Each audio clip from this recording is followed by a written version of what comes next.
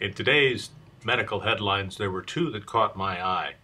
One, the increasing incidence of obesity. It continues to rise not only among adults, but among teenagers and children, which may be why weight loss surgery is increasing among teenagers.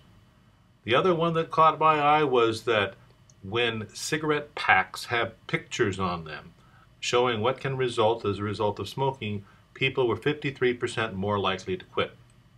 I began to wonder, in spite of our preventive efforts for obesity, what would happen if on a package of food it would show what you would look like if you continued to consume that?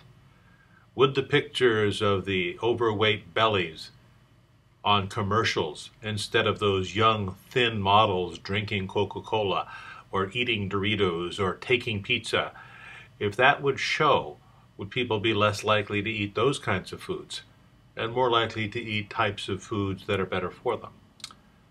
It's the only preventive thing we haven't tried, is actually showing people what happens as a result of eating the foods that they're eating.